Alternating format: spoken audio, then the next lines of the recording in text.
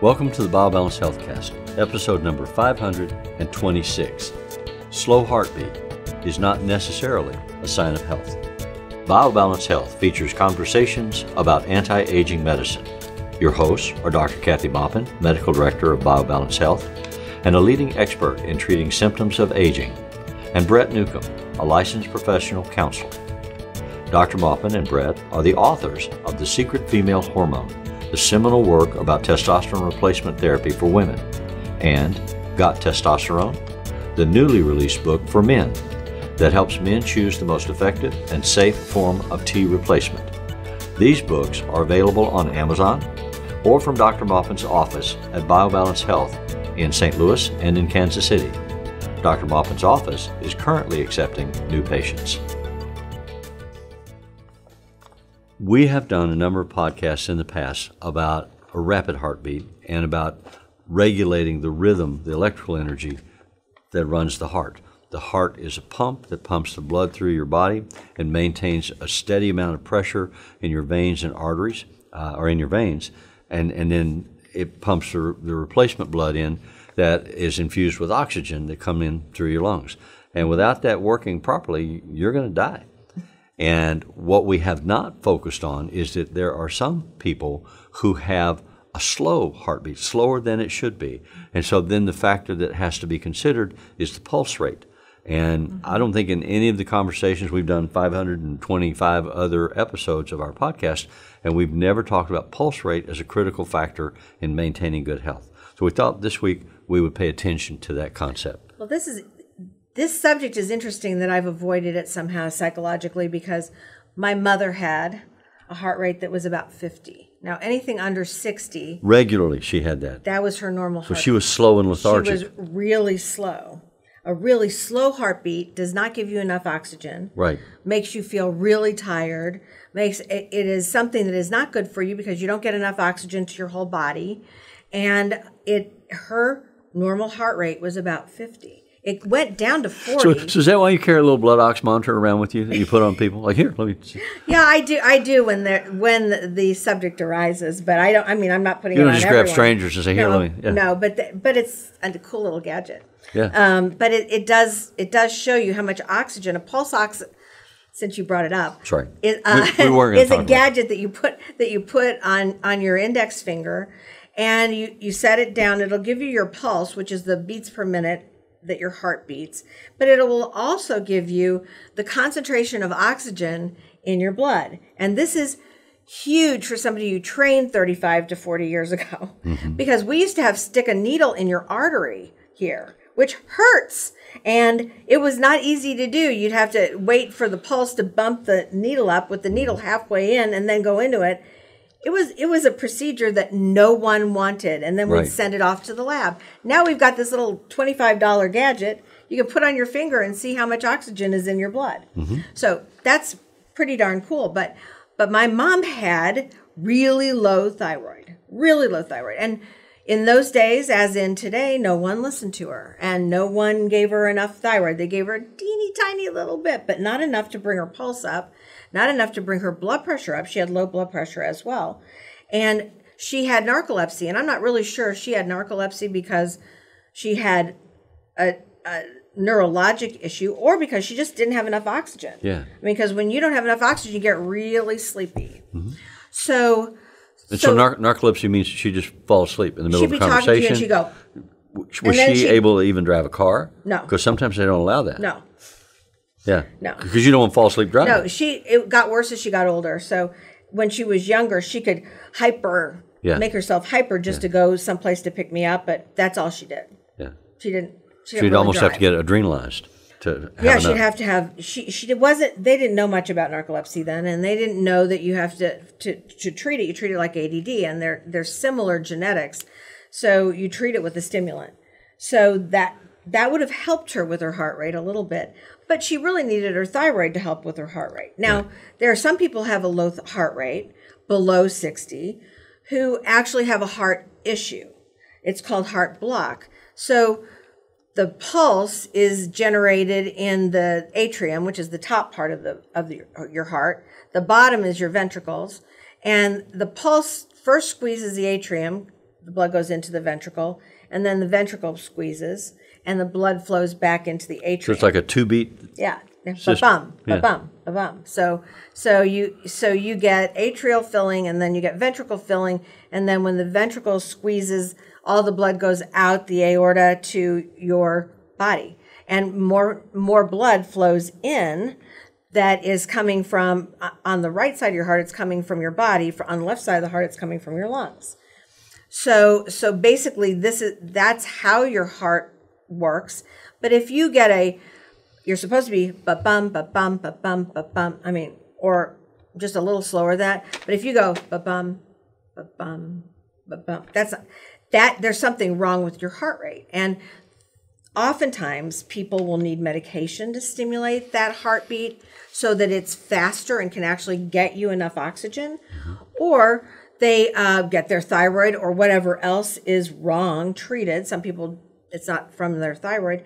Oftentimes it's a heart block. There are several different names for these heart blocks. Some of them are dangerous. Some of them, your heart gets slower and slower and stops. And that's not the traditional heart attack where your heart muscle is without oxygen because the vessels are clogged. This is just that's a plumbing issue. This is an electrical issue where you just stop beating as it gets slower. So when they know that, is the treatment for that when you go in the hospital and they stop your heart and then No, that when we stop the heart is when we have a very fast heart rate, and it's so fast that we have to break that progression of the and restart it because the flow is not enough. Yeah, there's not enough blood. blood. It doesn't get enough volume of blood. So the opposite of a slow heart rate is a fast heart rate, which the ventricles and the atria don't have enough blood in them because there's not enough time to fill them up. Right. So they fill halfway and squeeze out, and so that makes you feel tired too. Right. So that gives you less oxygen than you should have, and your heart working that hard for not much oxygen to your tissues makes you tired. So that's the high heart rate. The low heart rate, if you really have a low heart rate, my mother eventually, thank goodness, after her heart stopped, got a pacemaker. Wow. But only by the grace of God. Dad didn't wait for the ambulance. He just drove her to the hospital, which was not too far. So they didn't consider a pacemaker for her until her heart actually stopped. Yeah, it slowed down enough. Which is not the way it should go, by the way. You should have your doctor should notice this and ask you questions and send you for studies. So then they did compressions in the ambulance just to keep her going? They didn't get an ambulance. My dad, I don't know what he was doing in the car, but he drove her. Yeah. It wasn't the smartest thing to do because an ambulance probably would have been a much better choice, but he drove her at, I don't know how fast he went. He could have, that was dangerous too. But, he got her to the hospital and they restarted her heart and put a pacemaker in. Wow. So that's the downside of having a really slow heart rate. Now, most of my patients, if I say, oh, your heart rate's 50, they think that's a good thing because for the one reason is that athletes, to accommodate all of the exercise that they do, their heart gets a little bigger, holds a little bit more blood, and pushes harder. So their pump is better than the rest of us. So their heart rate slows. So when they're exercising, they get plenty of oxygen because their pump is just better than mine and everybody else's.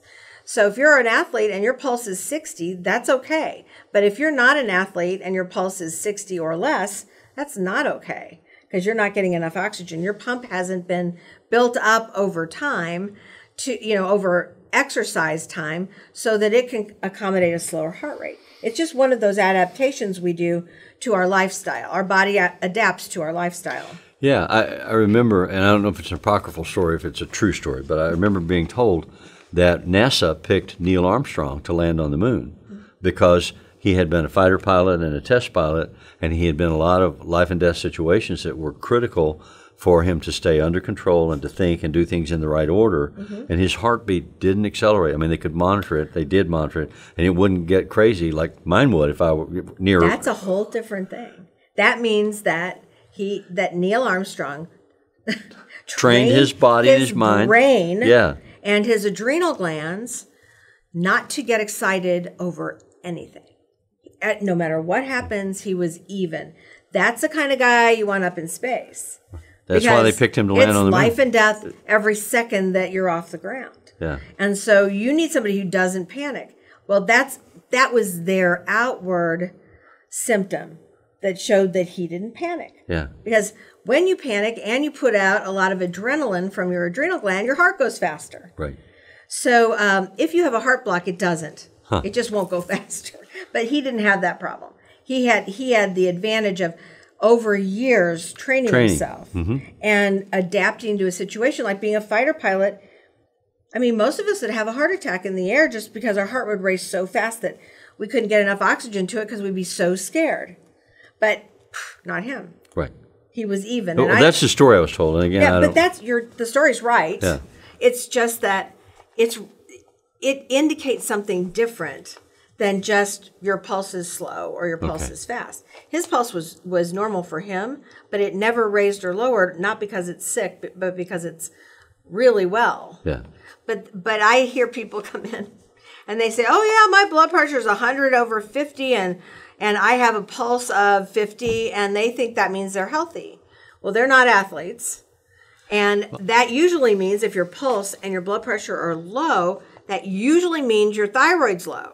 So that's the first thing I look at.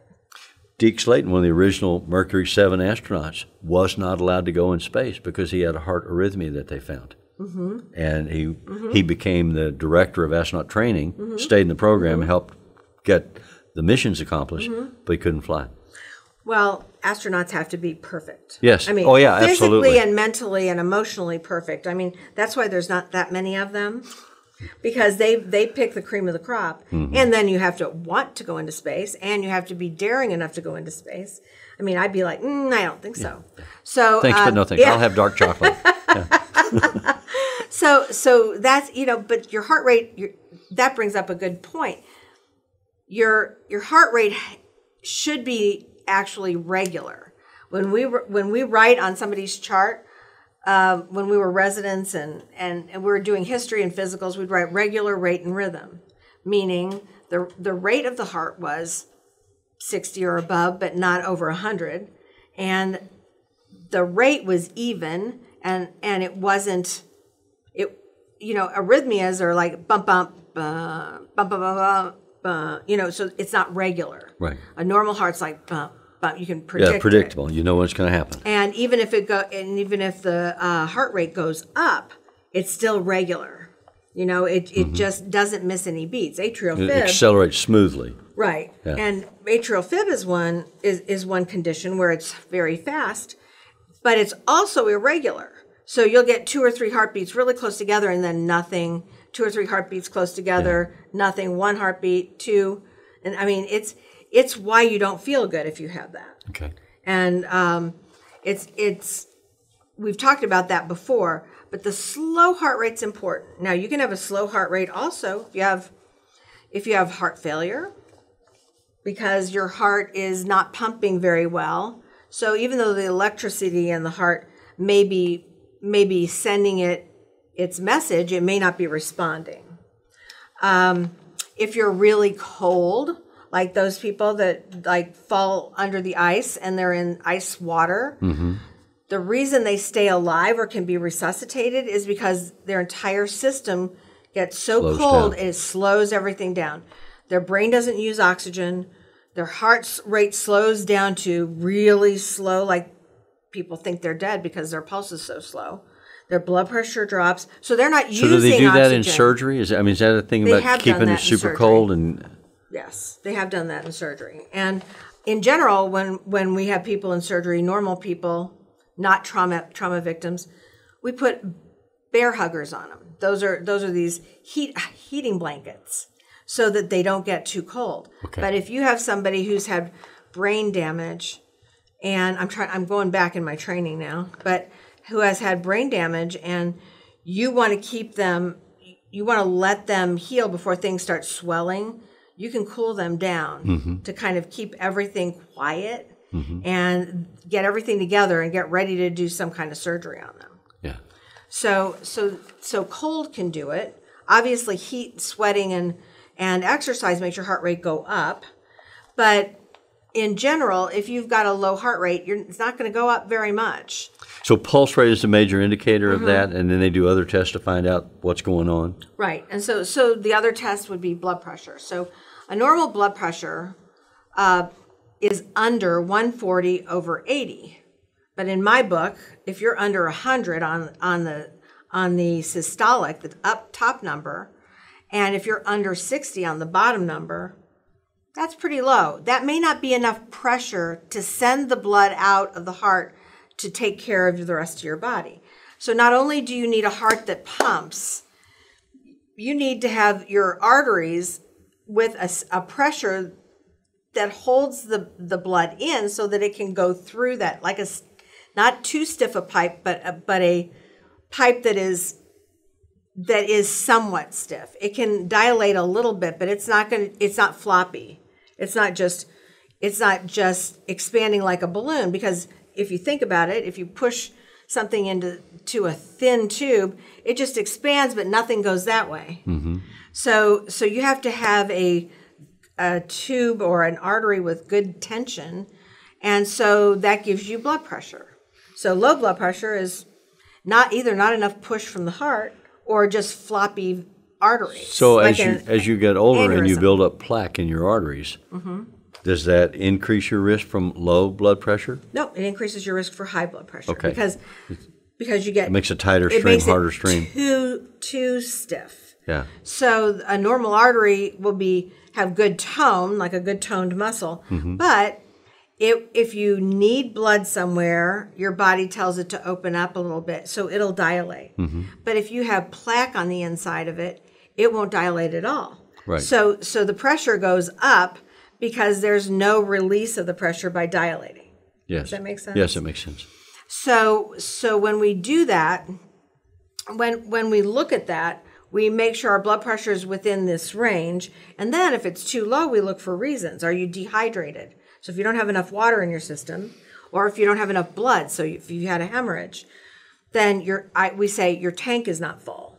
Okay. It's either not full of blood, or if it's not full of water. You don't have enough fluid in your system. So then we usually give somebody blood or water, whatever they need, mm-hmm. and then their tank is then full, and we can see if their blood pressure is really that low, or if it was just caused by the fact that they didn't have enough of something. So it's almost like a physics project with a pump, and I guess we were talking about, what did you call it, fluid mechanics? Yeah, fluid mechanics. That your heart is part of the fluid mechanics of your body. Right. And so are your arteries and veins.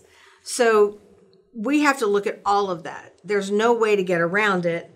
We start with the heart, and then we go to the veins, and then we go to the lungs and arteries. And so it's kind of a progression. Some of the tests that we do on people, we do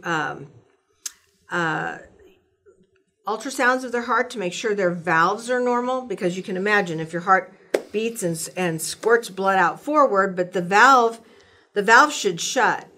If the valve doesn't shut and it has a leak in it, then the fluid comes back into the heart. Right. So if it does that, your blood pressure is going to fall, and you're not going to be pumping forward. You're going to be pumping forward, back, and that's not good for anybody. So that's why we fix valves, so that it'll shut completely and then let the blood go that way. So we do stress tests. We put people on treadmills, mm-hmm. and see if their heart can stand exercise, and see if they get out of breath. We look at their heart rate and their heart rhythm. We look at their blood pressure and their EKG, which tells us about how basically gives us a picture of how the heart's operating. So they have a mask on with oxygen going into their mask, face? Not always on a stress test, but that tells us the oxygenization and how much oxygen and calories they're using. Okay. So we do the mask for that. Because that I had a stress test mm-hmm. many years ago, and that's what they did with me, mm-hmm. and put me on a treadmill, and they just kept raising or lowering the incline mm-hmm. and the speed to mm-hmm. make my system adjust. And they wanted to monitor how well fluidly it adjusted. Were you in a study? I don't remember why that happened. Because I've had a bunch of them, and they've never put anything over my face. Huh.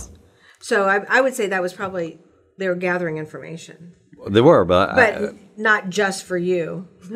Because they usually don't put oxygen or a a mask on somebody.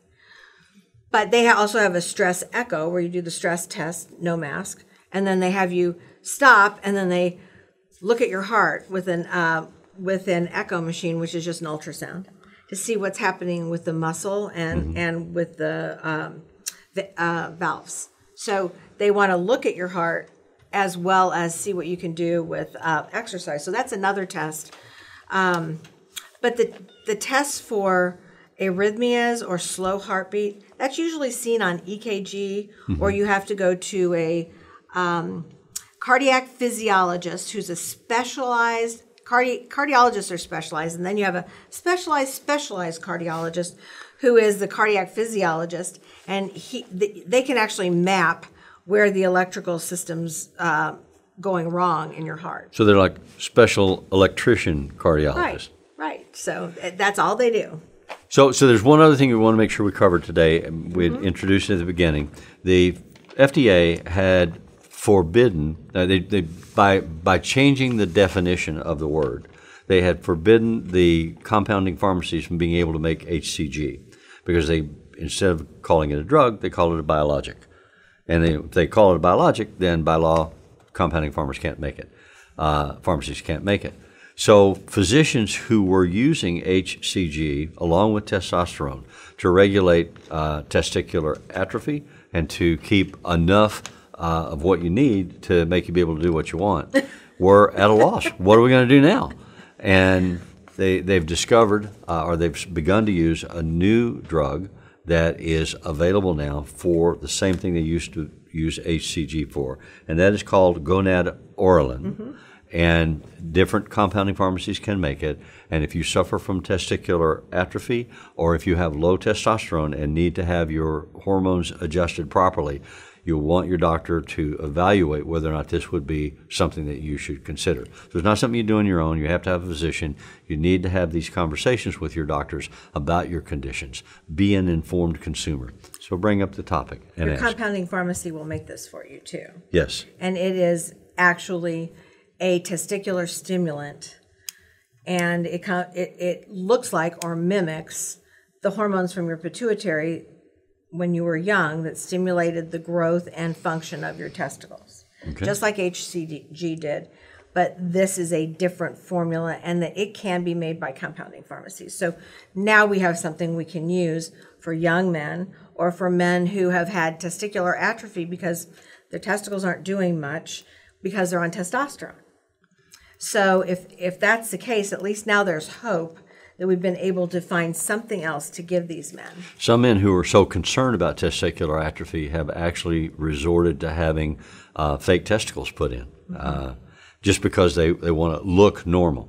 And they're worried that if they don't, and I mean, it doesn't really affect your function, because the testosterone does that, but they want to look like... It's like a boob job. Yeah, very much so. And you can get that. Only it's not just right out there for everybody to see. It's kind of, it's really it's for your more discreet, intimate friends. Yeah. Or if you go to if you partake in naked vacations or something. Okay, so be an informed consumer. Talk to your doctor about those issues. Thank you. Email your questions or comments to podcast@biobalancehealth.com. You can find the BioBalance Healthcast on iTunes and on YouTube. For more information about bioidentical hormone pellet therapy and other reverse aging solutions, visit biobalancehealth.com or call 314-993-0963. You can find Dr. Maupin on Twitter @Dr. Kathy Maupin and on Facebook at facebook.com/biobalancehealth. Find Brett Newcomb at brettnewcomb.com.